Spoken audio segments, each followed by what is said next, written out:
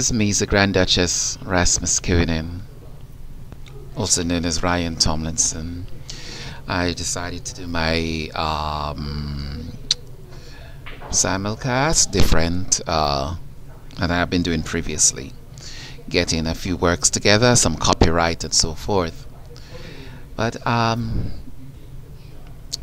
important developments this week, as I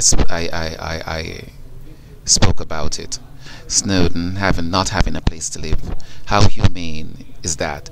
That so many people in the world, so many countries cannot offer someone somewhere to live. Where's the human dignity in that? How does one person become a threat to so many other people? It's not the threat of the person, but it's the cowardice of the hidden injustice that's done, the revelation of unethical and mass erosion of integrity.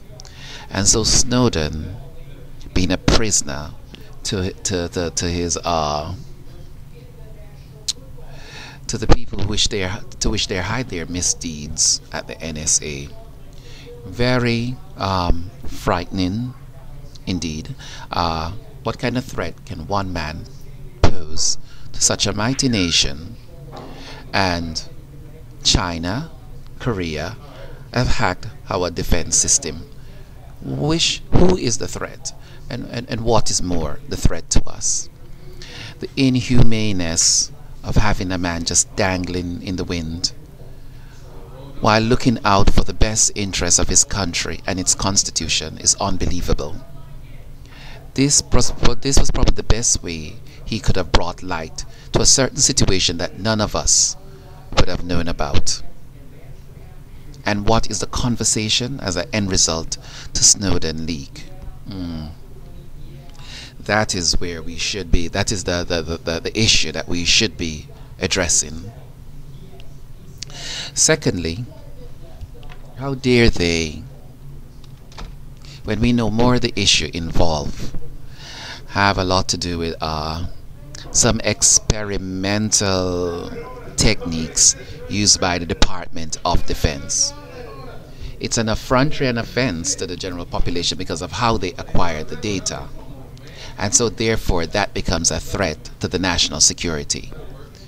But ethics, lack of ethics, injustice, and the harming of innocent and unaware citizens should not be tolerated in society. It does not represent our constitution. We are human beings, and irregardless, some of them may be disabled, so forth. Do not subject us to the authority of others. What else is in the news? Good old Egypt after 1 year. What an unstable nation it is now. It's been so quiet and so united for so long. That little Miss Hillary and their plan for democracy. What a disaster it is now. We have another country in civil war. And how uncivil she is. There she is addressing herself to run for presidency. I see her as a coward, an act of cowardice. She perpetrated a certain stereotype, and a stereotype I say, because that's not an agenda. It's not a political agenda. It's a bossy, I can do this because we are who we are.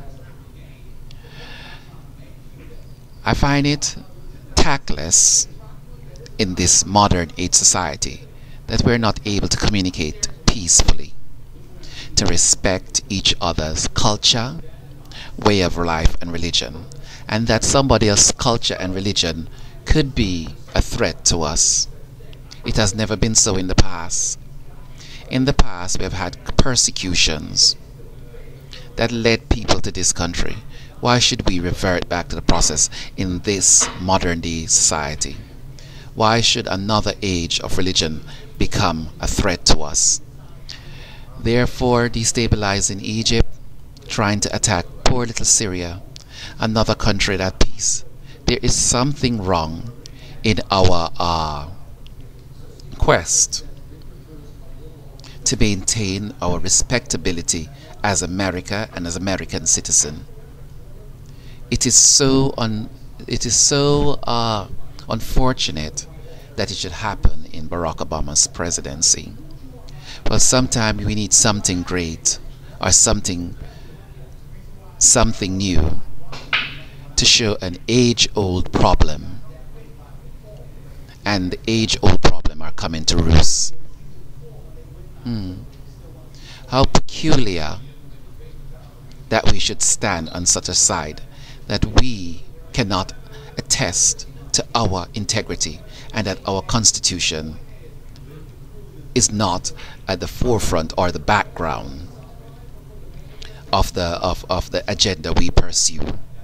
Instead, our greed, our own self-perceptions, and then these demonic psychics surrounded in the White House.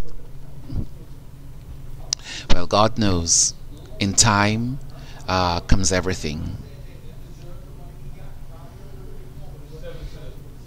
And what should we give to people that we want to respect us, to follow us, to adapt our own democracy?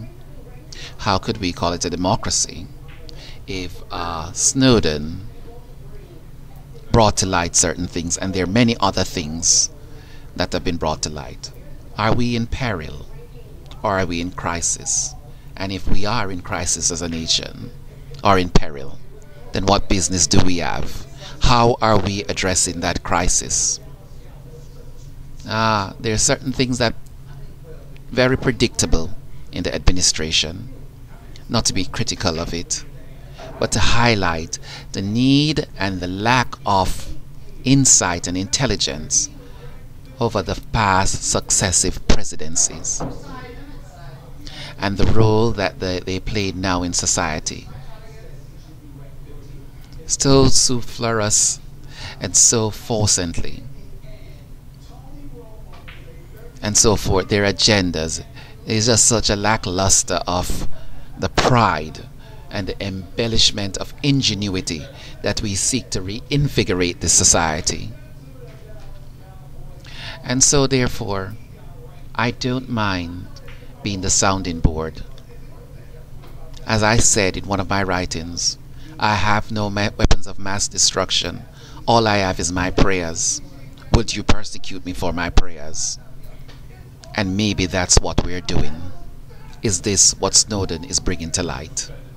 This is Misa Grand Duchess Rasmus Coden. Have a good day.